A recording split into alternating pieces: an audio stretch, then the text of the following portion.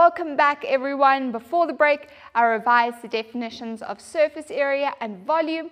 In this part of the lesson, we're going to dive into some more examples that can help us have better ways of solving measurement problems. Let's have a look at the concept map. So guys, we're going to look at how measurement assists us in problem solving with shapes. We're also going to look at strategies for measurement problem solving, and we're also going to see that there are some links between trig and measurement questions. So we are first going to have a look at this question. So the diagram shows a water tank which is made up of a cylinder and a cone having equal radii. So when it says equal radii, that just means that the cylinder has a radius of 0,5 meters and the cone has a radius of 0,5 meters. The angle between the perpendicular height AB and the slant height AC of the conical section is 35,5 degrees. So that is this top angle that is labeled over here. We know that this angle is 35,5 degrees. The first thing that we are going to be working with is calculating the perpendicular height of the cone. So traditionally when I see the words perpendicular height, I often end up thinking, okay, well, this means that I'm probably going to be using Pythagoras, because we know Pythagoras is a common way to find the side of a right-angled triangle. But in this particular example, I see that I only have my angle and a side. But I'm hoping that we can draw on previous knowledge, and this is one of the examples where different sections of maths intersect each other. It is fairly common, if you look at certain past papers, that trigonometry sneaks its way into measurement, especially with regards to a right-angled triangle, because I know that I can use my trig ratios to find missing sides. So always just a reminder, when I am using trig ratios, I have to label my sides relative to the angle that's given. So I can see that the opposite side is 0,5, the adjacent side is AB, and my hypotenuse is AC. I want to find AB, so I'm looking for my adjacent, and I have my opposite. So if I think about my trig ratio, so a lot of people say SOHCAHTOA to remember it. Different people remember it in different ways. You can do whatever your teacher has taught you. But the trig ratio that involves the opposite and the adjacent is tan. So tan 35,5 degrees will be equal to my opposite, which is 0,5, over my adjacent, which is AB. But I want to isolate AB. So in order to isolate AB, I'm going to multiply both sides by AB. So I'm going to have AB tan 35,5 degrees is equal to 0,5. But to get AB by itself, I have to divide both sides by tan 35,5. So AB will be equal to 0,5 over tan 35,5 degrees. Now I'm going to use my calculator to actually work this out. So I've got 0,5 over, sorry that we can see we've got a bracket missing over there, 0,5 over tan 35,5 degrees, which is going to give me 0,7. We can see later on there's a 9 involved, but because I'm rounding to the second decimal place, I'm going to say that my perpendicular height is 0,7 meters. So we know this is 0,7. Great, guys, let's go on to the next question. So when the tank is full, an electricity pump switches on and pumps the water from all of the tanks into an irrigation system at a rate of 0,52 meters cubed per hour. The pump automatically switches off the tank when it is a quarter full. We are going to be calculating how long in hours the pump feeds water into the irrigation system. So guys, we're going to be working with the volume of the tank. So before we can actually dive into the irrigation system, I'm going to actually have to know my volume. Let's go back to the board. So the height of the tank itself is 1,8 meters, but I calculated the length of my perpendicular height. So I know that my perpendicular height is 0,7, but because my perpendicular height is 0,7, that means that the height of the cylinder would have to be 1,1 meters, because we know that from this point going up, there's a height gain of 0,7. So we know that the radius is 0,5. We've got that angle. We also know the rate of pumping until it's a quarter full.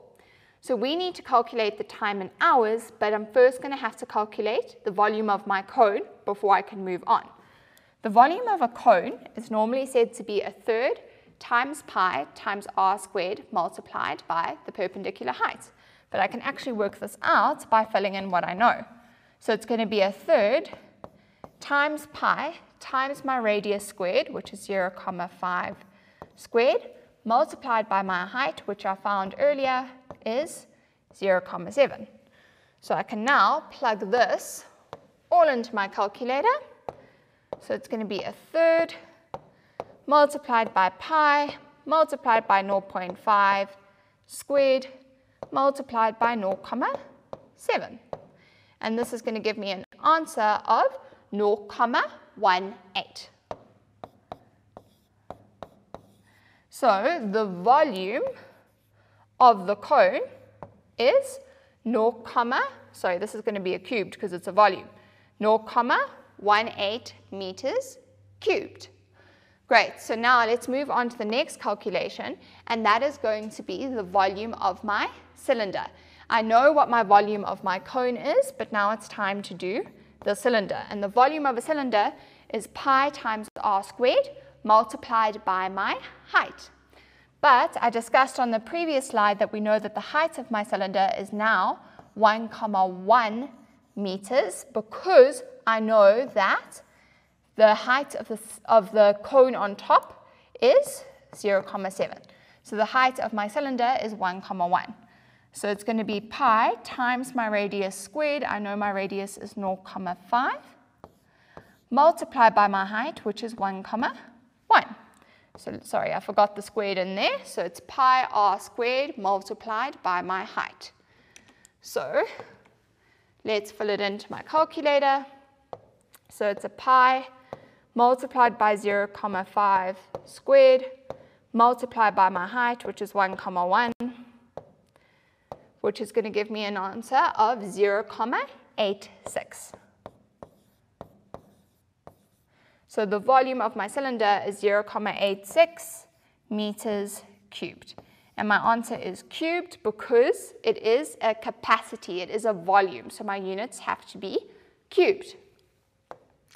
So now at this point, we have the volume of my cone and we have the volume of my cylinder. So we know that the rate of my pumping is 0,52 meters cubed per hour until it is a quarter full. So we want to know that we've worked out the volume of the cone and the volume of the cylinder. So the total volume of the tank would be 0,18, the volume of the cone, plus the volume of the cylinder, which is 0,86. So the total volume of the tank is 1,04 meters cubed. But we want to know how much of the volume that is going to be empty, because we want to know the rate of pumping until it is a quarter full. So we want to know the time in hours until 3/4 of it hasn't been reached yet. So it's going to be 3/4 multiplied by 1,04.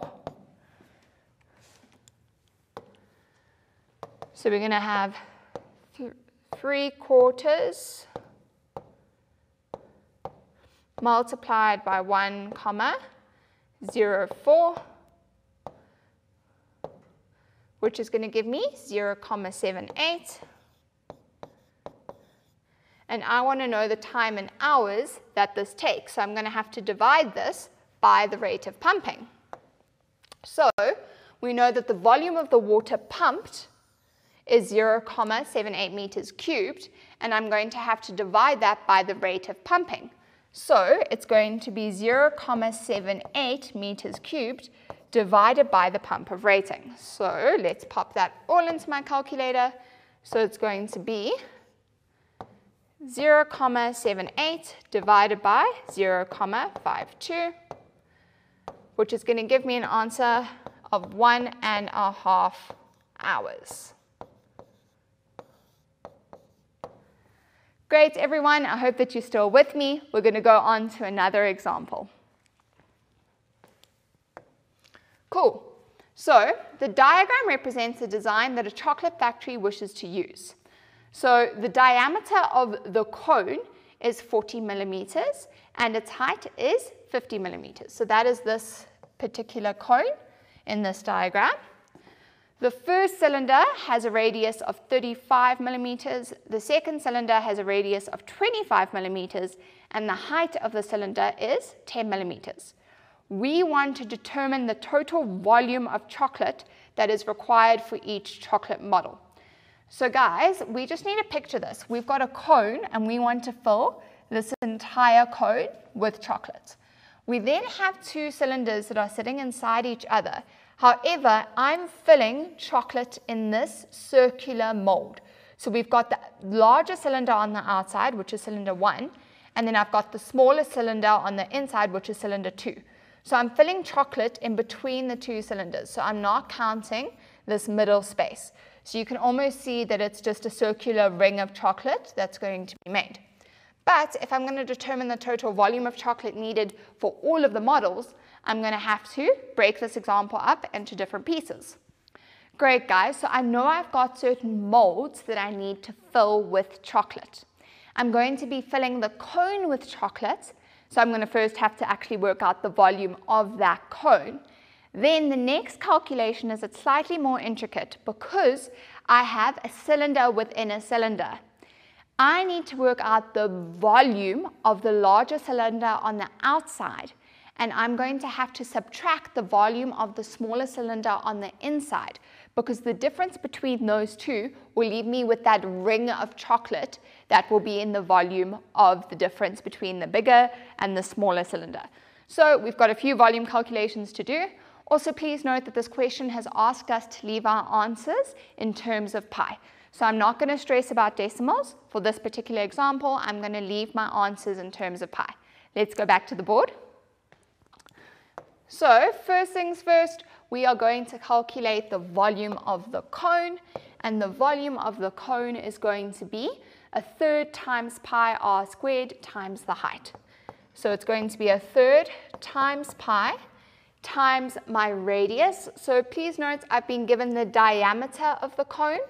That means that my radius will be half of this. So my radius will be 20 millimeters. So it's going to be 1/3 pi times 20 squared multiplied by my height, which is 50. So let's plug this all into our calculator, friend. So it's going to be 1/3 multiplied by pi multiplied by 20 squared multiplied by 50, which we know we're leaving our answer in terms of pi, so it's 20,000 over 3 pi.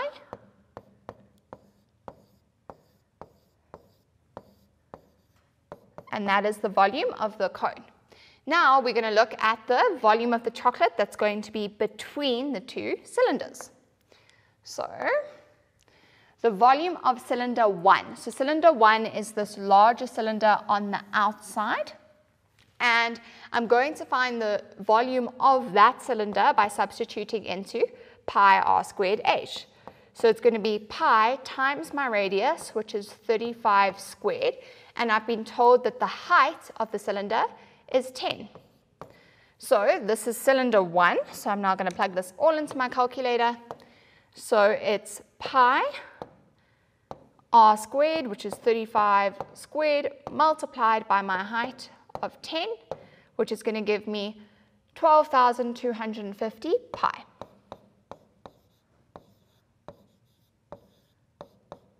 Cool, so that is the volume of cylinder 1. Now I need the volume of cylinder 2. So the volume of cylinder 2 is going to be dependent on the radius of 25 millimeters. So it's the same formula, except now we know we've got a smaller radius of 25. I'm going to plug this all into my calculator again, so it's pi times my radius squared multiplied by 10, which is going to give me 6,250 pi. Now to put this all together, we have the total volume of the chocolate required. So we first got the volume of our cone, which we got to be 20,000 over 3 pi. Then I'm going to have to figure out the chocolate that's going to be filled in between these two cylinders. And that is going to be the volume of the larger cylinder, cylinder 1, and I'm going to subtract the volume of the smaller cylinder, which is cylinder 2. Now I just need to plug this all into my calculator to see the volume of chocolate that will be required. So I'm going to have 20,000 over 3 pi, and this is going to be added to 12,250 pi minus 6,250 pi, which is going to give me 38,000 over 3 pi.